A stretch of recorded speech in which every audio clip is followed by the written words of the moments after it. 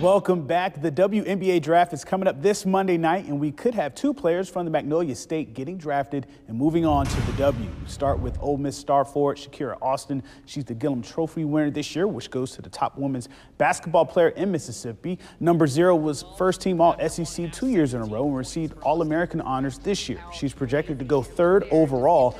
WNBA analyst Rebecca Lobo talks about what makes Austin a can't-miss prospect.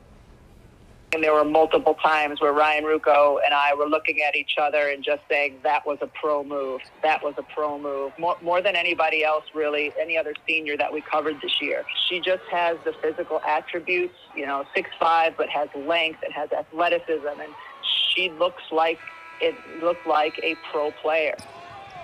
And we could have a historic draft pick from JSU in Ameshya Williams-Holliday. She won SWAC Player of the Year and is a 3-time Defensive Player of the Year. She led JSU to back-to-back NCAA tournament appearances after transferring from MSU. In ESPN's latest mock draft, she's projected to go in the 3rd round. LaChina Robinson says Williams-Holliday could open many doors if drafted.